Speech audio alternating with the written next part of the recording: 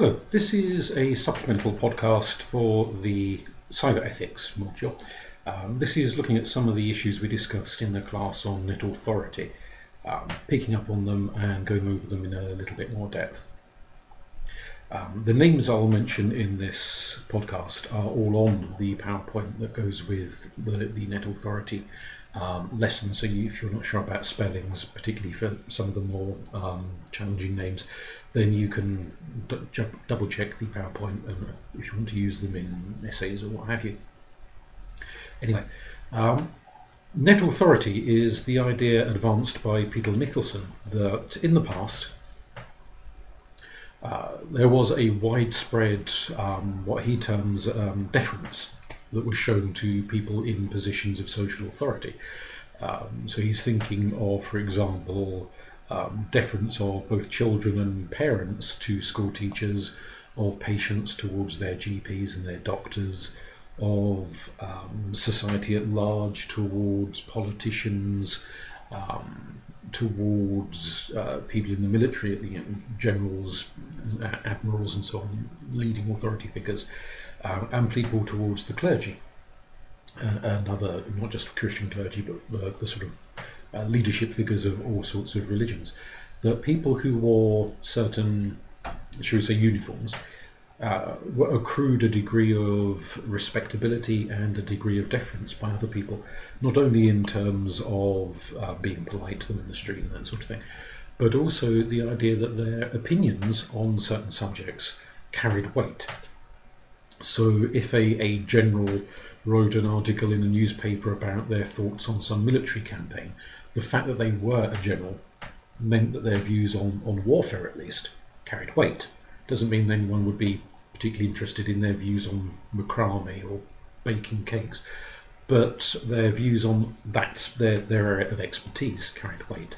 Likewise, if a vicar or a priest said something connected to morality and religious teachings, that was assumed to carry authority with it rather than being challenged. Nicholson's argument is that that's largely a feature of the past that is in increasing decline, and one of the factors, indeed one of the critical factors that he considers to be responsible for that level of decline, is the internet.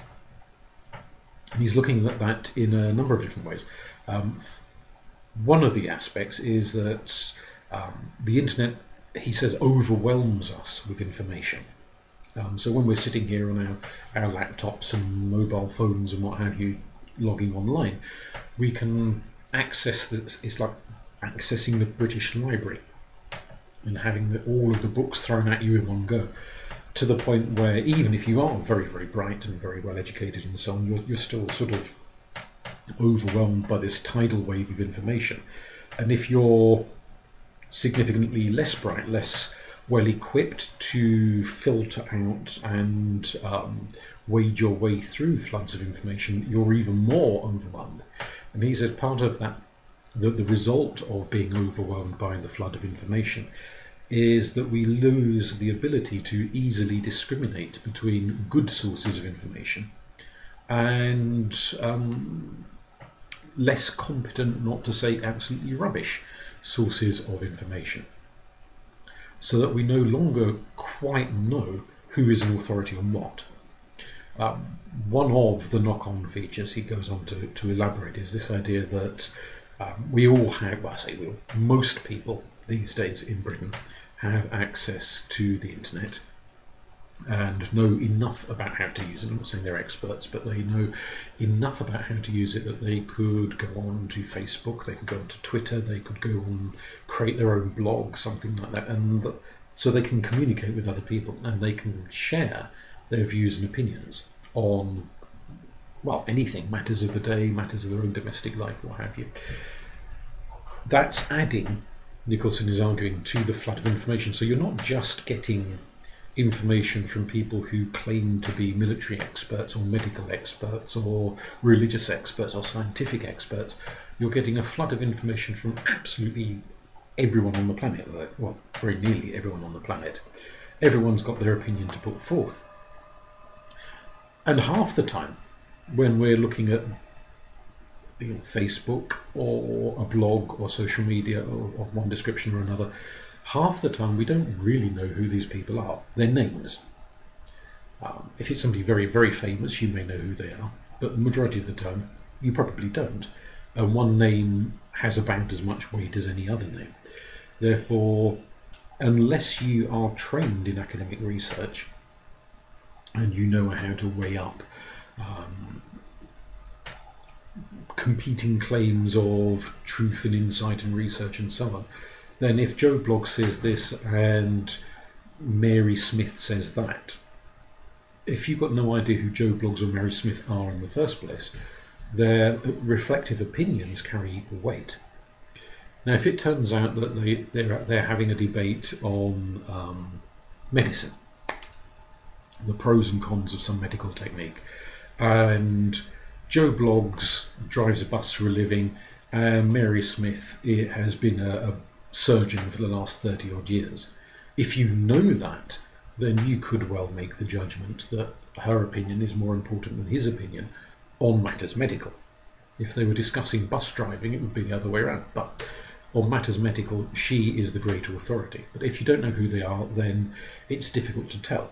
If you are not trained to pick up on cues of language and things like that, which might help you to establish who is making a more reliable claim to know about a given subject. A knock-on effect of that, and this is something picked up on by various other people, and we'll get to some of those in a moment, is that not only do we struggle to distinguish between other people's competing claims to know about a given subject, but we're also moving, as a result of social media and everyone having their two pennies worth to put in on every subject under the sun, we're also moving to the point where we feel that our own opinions on any subject under the sun are often as important, as weighty, as significant as the opinions of other people, even where those other people may have a great deal more experience of a particular subject than we do.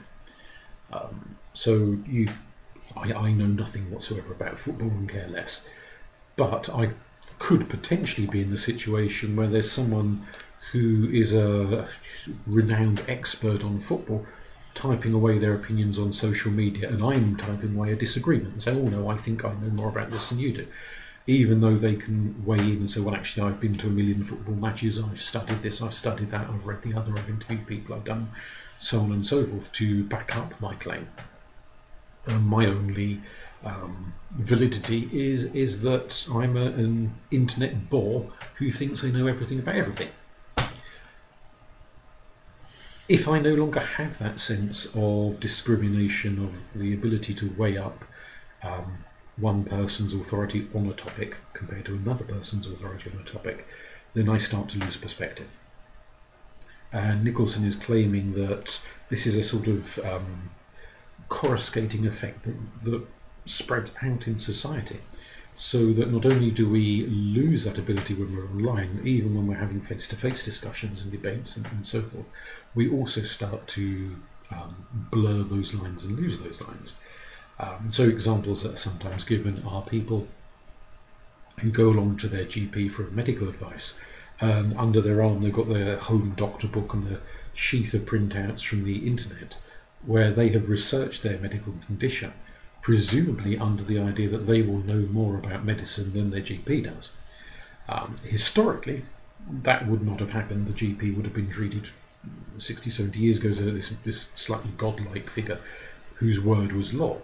Nowadays, an increasingly large number of people don't wholly trust their GP and therefore want to take their own health into their own hands, even if they have no medical training whatsoever and don't understand perhaps half the medical jargon that they're seeing in medical books and on medical websites and the rest of it. And that again is a sort of a knock-on effect of this. It's what's sometimes called the democratization of opinion, of people who feel that they know at least as much, maybe more, than someone who does this thing, whatever it happens to be, for a living and has the training to go with it. Nicholson sort of sees this as a sign of society going to hell in a handbasket. Other people are slightly less doom and gloom about where they feel this is going, but do agree that it can be very problematic if you're getting to the point where someone, for example, with no medical training whatsoever, self-diagnoses and then decides that they will try to access medications or treatments to self-medicate, potentially, of course, causing themselves a great deal of harm if they're misdiagnosed or the thing they believe will treat their problem, even if they have correctly diagnosed their problem, is an inappropriate treatment for their condition. So that potentially is something that could leave somebody very ill or even, let's face it, dead, depending on the context in which this challenging of traditional authority is taking place. Another thinker in this area, a chap called Lee Seigel, argues that other impacts of the internet are to lead to higher levels of narcissism. You're constantly taking selfies and putting them online. This is me here, me there, me everywhere, and it's all me. And there's a kind of a competitive narcissism develops. So you're on social media and you see all your friends slapping up photos of themselves on holiday and what they're having for dinner and who they're going out with that evening and all the rest of it. And therefore you feel that if you don't compete and put at least as many photos which are at least as glamorous as their photos, then somehow your life must be boring by comparison to their life. And so putting up other photographs is narcissistic because it's all about me, but it's not that, which is kind of Siegel's point, that it's not a way of saying, oh, we went to the theatre last night and we saw this play, here's a photo of the actors, let's discuss it. It's not a means of leading into conversation and engagement with other people. It's just a way of kind of going me, and other people doing exactly the same. So we're all shouting at cross purposes to each other. We're not really engaging in conversation or debate. So that becomes unhealthy. Another interesting angle that Seigel comes in on is this idea that along with blurring the boundaries between fantasy and reality, as with a lot of selfies, somebody's having a really, really boring holiday, but they manage to get their photo at just such an angle that it looks really glamorous. And if you could actually see the parts of the photo that are edited out, you realise it's nothing like as glamorous as it looks, and they're creating an illusion of how wonderful their life is. And is it fiction, is it real? That all just kind of goes out the window. Not only do you get that kind of blurring, but you get what Seigel describes as commodification. The idea that life is marketable. And we think we are acquiring experiences. But he argues that you can't really buy experiences in the way we think we can, or at least in the way that large companies are using the internet to convince us we can, as basically a marketing ploy so they can make a ton of money off us. So somebody puts up going back to the selfies bit, a photo of themselves on a skiing holiday in Switzerland or somewhere. What they're saying, Siegel argues, is their life is adventurous. This is them doing something sporty and dynamic and energetic and fantastic and adventurous. And the implication, the unspoken implication, is that if you, the viewer of these pictures, want an adventurous, exciting, dynamic, all the rest of it lifestyle, to have that wonderful experience, you must buy that package holiday in Switzerland. Or maybe you see another friend who tells you they're off hang gliding in Borneo or something. And therefore the experience is adventure and being open to new experiences and seeing wonderful, amazing parts of the world. The commodification is the idea that you can buy this. That you just go to the right holiday package tour company and they will flog you this experience, you hand over your money, off you go, you have the experience, then you come back and you talk about it and you convince other people to have their experience. And experience as such cannot be purchased. You can't buy love, there's an old adage for you. But there's no end of dating websites and dating companies who will convince you that if you sign up to their service, and you sit there scrolling through 1,000,001 photos of all sorts of god-awful, ugly-looking people. Eventually, you'll come across the one true love of your life, and boom, you click like or whatever it happens to be, and you make your connection with that person. So that service is offering to sell you as a commodity romance.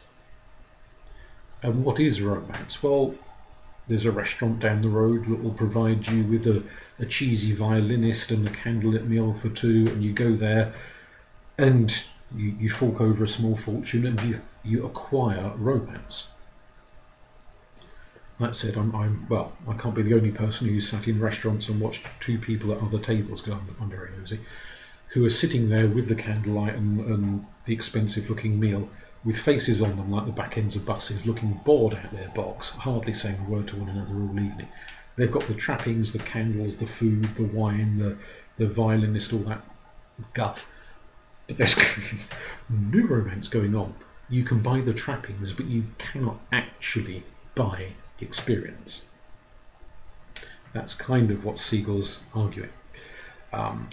There's another philosopher, Slavoj Žižek, which I think is how you pronounce his name, I'm 100% sure on that one, who argues much the same thing, that an awful lot of life is commodification, except he goes even further than Siegel. He says that we want to identify with certain ideologies, things that either we genuinely believe in, or at least look fashionable or something we want to be seen to be believing in. And that, he argues, is actually a key point of commodification. It's not enough for many, not everyone clearly, but for a lot of people, it's not enough to be a socialist, to be a feminist, to be a Marxist, to be a whateverist. You've got to be seen to be it. It then becomes a performance, an act. What does that mean in practice? Well, he gives the argument that you want to be environmentally friendly. You've read a few books, seen a few TV programs, whatever, and you've become convinced of arguments around ecology and environmentalism and preserving nature and so forth. So you want to go and do things. There's all sorts of things you could do, plant trees, pick up litter, go and volunteer at an animal shelter, something or other. But for some people, and Zizek argues that's actually quite a lot of people, what they want to do is to be seen shopping in the organic aisle of the supermarket with their onions and their potatoes and what have you that cost 3 times as much as anybody else's onions and potatoes, and have the labels on them saying organic. They want to be seen to have the Greenpeace t-shirt or the Friends of the Earth badge or whatever the trappings are. And a lot of charities, of course, do make money from selling stuff with their labels on, so that people can have the tote bag and the t-shirt and the baseball cap and all of that palaver, advertising that they are supportive of a cause. Even if they don't do a damn thing about it in any other capacity, they've got the label. And that, for Zizek, is the point, that ideology becomes commercialised, it becomes a commodity. You don't really have to do anything particularly ecological or particularly feminist or particularly socialist or particularly whateverist. What you can do is just buy the stuff, the trappings, the t-shirt, the appearances that will signal to people seeing you that you are part of a movement. And in a similar vein, he talks about these things like back when the Orlando shootings took place and that person went into a gay nightclub in Orlando and killed a load of people. On Facebook and social media, lots of people have these rainbow filters that they put over their profiles. Likewise, when the Charlie Hebdo shootings took place, lots of people put up things on their Facebook saying, "Je suis Charlie," and all the rest of it, as a way of looking as if they're doing something, and perhaps feeling that they are. But Zizek's argument is that they're not really actually achieving anything, except possibly in some cases to hand over money to some cause which claims to be doing something on their behalf. It is possible to, he's not saying you can't be an ecologist, you can't be a feminist, you can't be a socialist, he's saying you can be all those things by doing stuff. Be ecological by doing ecological things. be feminist by treating women in a respectful fashion, etc. By implementing action, not just by wearing the t-shirt and the hat and the trappings and putting the links on your social media profiles and all of that. For him, that is just commodification. All of these things, including the sort of virtual reality stuff in social media, are commodities to be purchased and displayed to give the impression that you're doing something, when quite possibly you're not, because you're so busy buying the stuff, putting up the links, doing all that. You're so busy doing the trappings, you're not actually doing anything meaningful, which is a bit of a challenge. He does have a somewhat bleak view of an awful lot of things, it has to be said, in many respects. He regards a lot of things like environmental disaster, the mass exploitation of women, the trafficking and abuse and things like that, the institutionalized forms of racism that create horrific problems around the world. He sees those as huge global problems to which the individual, you and I, can do virtually nothing to change. We can sign, put our signatures to petitions, we can click Lord knows what like campaigns on social media, we can bung money at charities, we can write strongly worded letters to our MPs, we can do all of that, and he argues it does not a damn bit of good. His opinion is that these problems are caused by massive social, globalized social forces that are beyond the control of individual little people like us, and that the only real way of changing them is for the enormously powerful to change them, for the people who are at the heart of these vast social movements to bring about change. The rest of us, it's like trying to fell a Tyrannosaurus Rex using a pea shooter, for all the difference our little efforts make. He says it makes none whatsoever. But we like to go through the motions. We want to buy our organic carrots, we want to wear the Greenpeace t-shirts, we want to, Twitter our support for a female Doctor Who because we feel it's making a difference, a statement, a way of declaring our loyalties. His opinion is that that's all just flim-flam, and social media feeds it. It actively encourages us to make token, pointless gestures to keep us occupied, in a sense, so that we don't get disgruntled, we don't get plunged into despair about our inability to change the things we don't like in the world. And equally, we don't get angry and militant and violent and try and smash the machine. We just sit there with our t-shirts, twittering away, feeling that we are doing something. When, from his point of view, it's all just a placebo. He hasn't actually said this, but you could make the argument that things like social media are the modern day opiates of the people. Things to keep us pacified and numbed and take the pain away, rather than to actually achieve anything worthwhile and useful. In a similar vein, another chap, Eli Pariser, talks about the tendency of social media especially to become an echo chamber. And he argues this is inbuilt in the system. An echo chamber is to be in a social situation where you're surrounded by people who think exactly the way you do on the issues that are important to you. They like the things you like, they dislike the things you like, they vote the way you vote, they have the general opinions that you have. So you can do that in the real world. You can sit down in the pub with a group of friends who all think exactly like you do, and you'll just sit around and agree with each other. He says social media cranks that up a level, because you have, we've spoken in a previous lesson about this idea of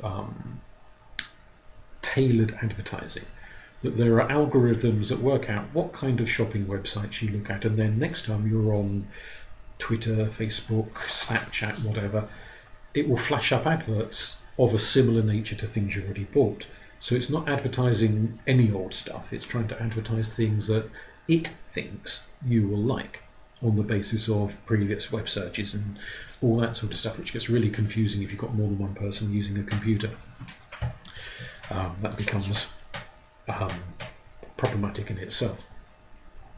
But he goes on to make this argument that not only do computers have this inbuilt algorithm around advertising, They also have inbuilt algorithms that determine which political parties' adverts get flagged up, which charities' adverts get flagged up, all sorts of other flagging up. So if you've got 100 friends on Facebook, you're not seeing the postings of 100 people. It will flag up a select few, and it flags those up on the basis that they are saying things that you agree with.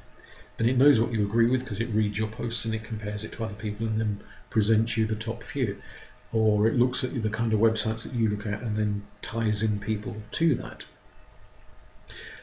So in effect, you on your 100-odd friends, you could have people who have radically different views to you, but you stop seeing those opinions. Because the algorithms that run the system, and this isn't someone sitting in an office somewhere at Google twiddling their moustache, maliciously blocking your access. It's the very way the system itself is designed to reinforce to all of us what we want to hear. So if you're very right-wing, you only hear from very right-wing friends. If you're very left-wing, you only hear from very left-wing friends, and so on. So you get the same thing again and again and again. And your ideas are reinforced. You're in an echo chamber. All you ever hear is your own voice shouting back at you. And for people like Parissa, that's problematic because you never get the chance to hear anything different. How will you change and develop and evolve and consider new ideas, new thoughts, new perceptions, if you never hear them? If all you hear is the sound of your own voice bouncing back at you, then it's stultifying. It's blocking off avenues of thought that you might benefit from hearing about. Even if you hear about them and then disagree with them, at least you can think, why do I disagree with them? You're not just kind of blinkered and closed off to all other points of view. So he regards that as particularly unhealthy, and he sees it as something that's likely to develop and get progressively more pronounced in the years that go on as technology improves and becomes more sophisticated, and different forms of social media develop that again place a heavy emphasis on tailoring of ideas, tailoring of marketing, and it is all a kind of form of marketing, whether it's flogging you shoes or whether it's flogging you a political party to vote for. It's flogging you something. Somebody somewhere is profiting from it. And that's why they do it. So there is a sort of slightly sinister underlying commercial motivation to all of this. Going back to this issue of authority, we can ask at one level, does it matter? If I can't tell the difference between a professor of history and a street sweeper when it comes to opinions of history, does that particularly matter? To a large part, we could say no. But we could think of this in a consequentialist context. If I am unable to assess value claims and truth claims about the best way to bake a cake, then what's the worst that can happen to me? Well, I might make a really unpleasant cake. That's about it. So the consequence, the knock-on cost of my inability to distinguish between an authority on cuisine and someone who's clueless isn't particularly major. But if we go back to the arguments we mentioned earlier on say, medical issues, if I had some severe illness, some life-threatening illness, and I cannot discriminate between, let's say it's cancer for argument's sake, I can't discriminate between the opinions of an oncologist of 40 years experience and some dodgy character who thinks sticking amethyst crystals up my nostrils will realign my chakras and cure my cancer, then the on-cost, the potential consequence, is that if I take the wrong advice, I could die.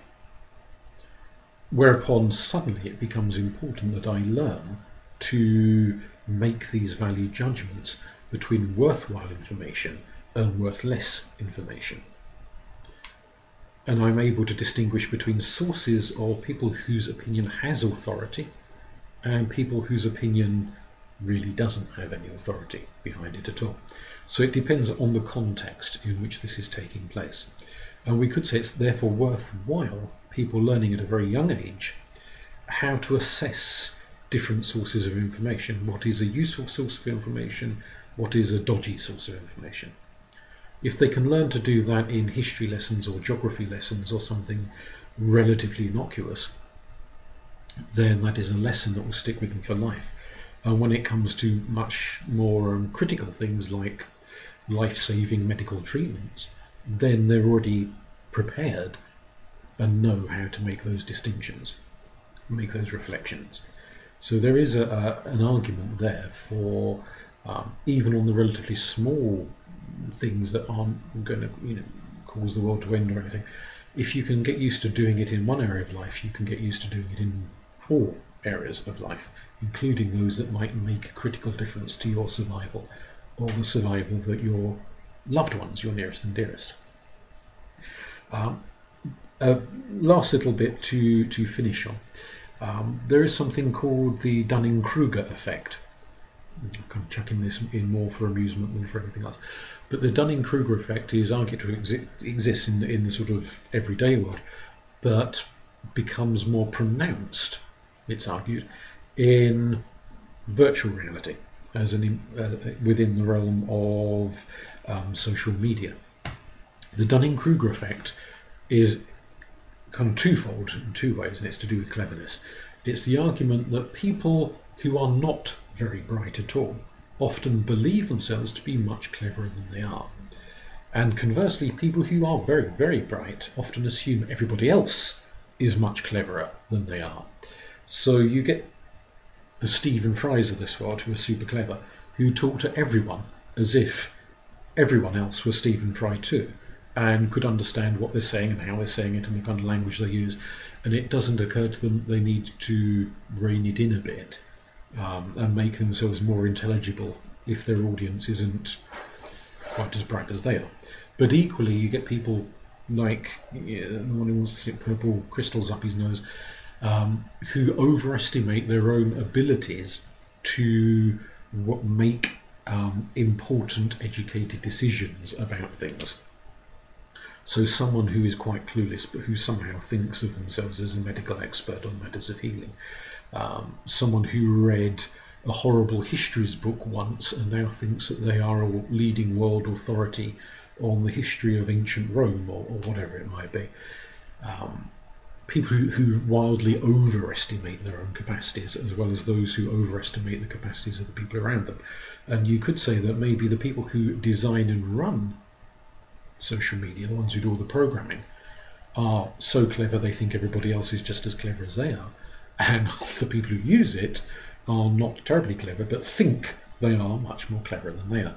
And an effect of being online, particularly in social media, is to exaggerate both sides of that equation.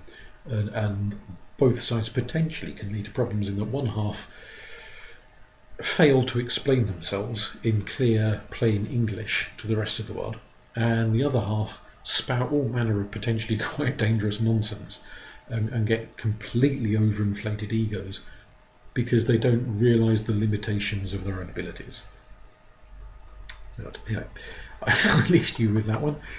And if you've got any questions on net authority, we can explore them further in class. If you use the PowerPoints that are up on Learn and play this while you're looking at them, then you'll see the various people I'm talking about as you go along.